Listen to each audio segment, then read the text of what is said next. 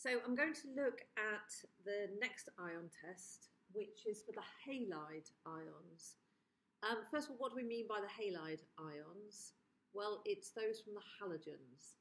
So that will be the fluoride, chloride, bromide, iodide. Don't use the fluoride because it's too reactive. So the three we are going to have a look at are the chloride, the bromide, and the iodide. And I'm just going to pop that in first.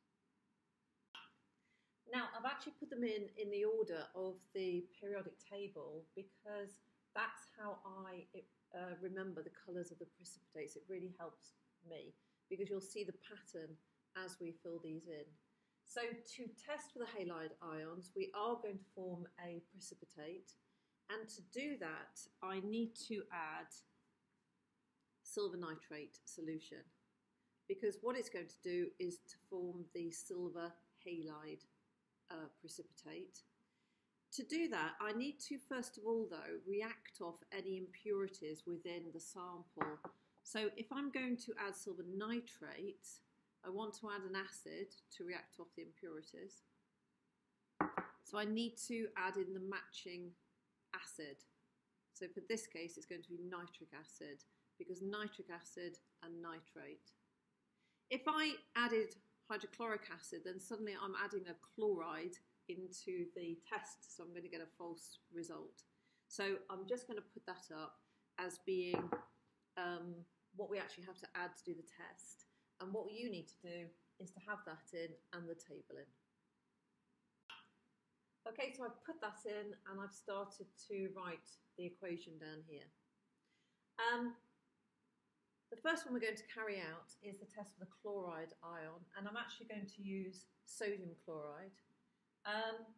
The formulae of the silver nitrate is actually AgNO3. So I'm just going to pop some state symbols so far into this equation. So I've got the sodium chloride. So the state symbol is going to be, AQ. And I'm adding in silver nitrate. That's the solution just there. So again, AQ. So I'm going to add the silver, well, I'm first of all going to add some drops of the nitric acid. So I'll do that first, and that will then remove any carbonate impurities. And then I'm going to add the silver nitrate solution, and hopefully we'll see what happens.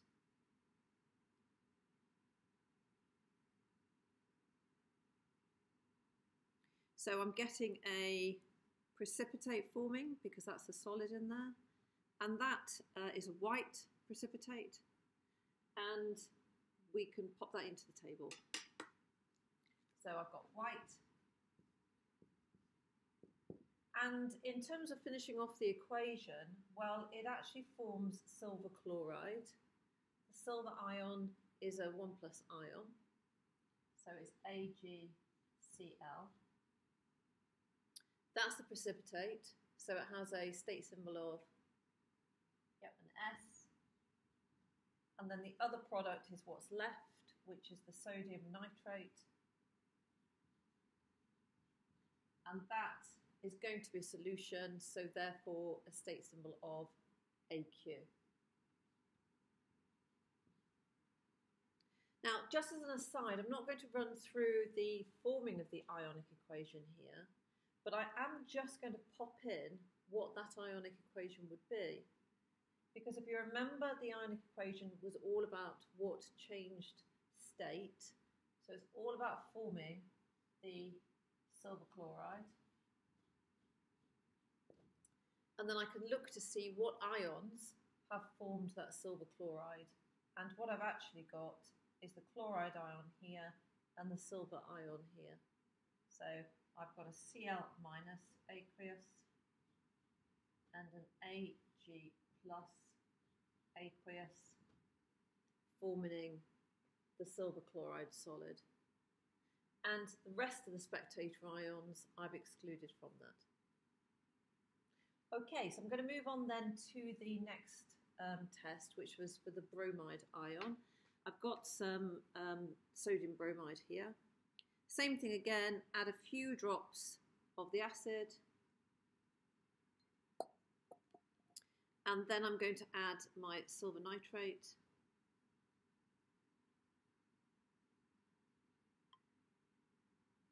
And you can see now this looks very similar, but this actually is slightly creamier than the white one. If I actually have them next to each other, you can see the difference.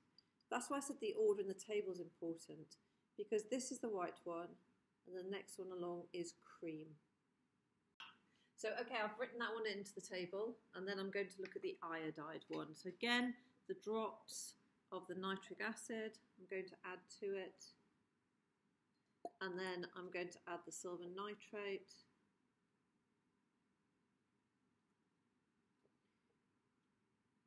See the precipitate forming?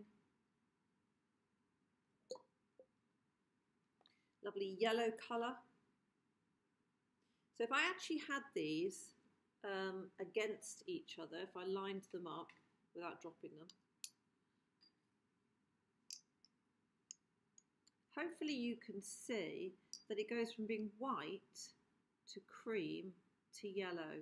So they do get darker precipitates as you go down that group. I'm just going to pop that into the table now. So the last one was yellow. Okay, so they are the tests for our halide ions, and those are the precipitate colours.